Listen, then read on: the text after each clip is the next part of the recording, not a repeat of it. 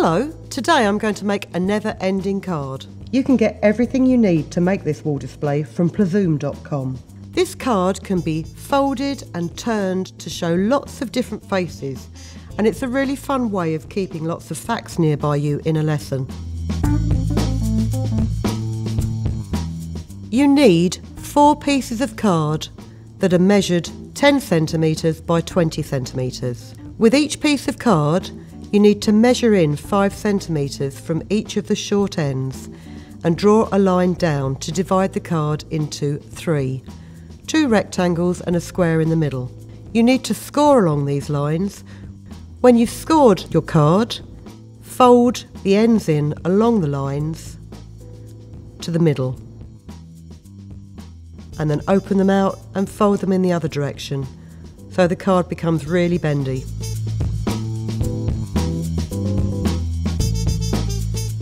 The best way to make this card is with 4 different coloured pieces of card, because then you can see exactly what you're doing. Score and fold them in exactly the same way and then glue them together. Put 2 pieces of card next to each other on a flat surface and make sure that the edges are lined up and it looks like a square. Take some glue and just put glue in the bottom corners of that square. Take a 3rd piece of card and lay it down in the opposite direction over the first 2. So it forms almost like a U shape. Make sure everything is still lined up, because that will make the most successful card.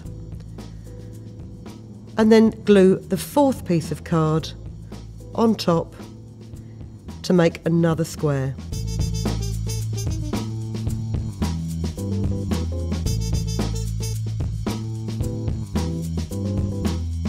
Give the glue a bit of time to dry before you start folding and unfolding your card. Once you've made your card, you can add anything you like to each face. You can flick through the card and easily find the answer that you want. So you could use number bonds, topic facts, editing prompts, anything else. I want to practice my times table, so I'm going to add some tricky times table facts to this never-ending card. Simply cut your facts out from our handy sheets, add some glue and stick them to the square parts of your never-ending card. The pieces at the top and the bottom can be used for you to add your own extra notes as you think of things to remember. The never-ending card is a great way to practice making accurate folds and measurements.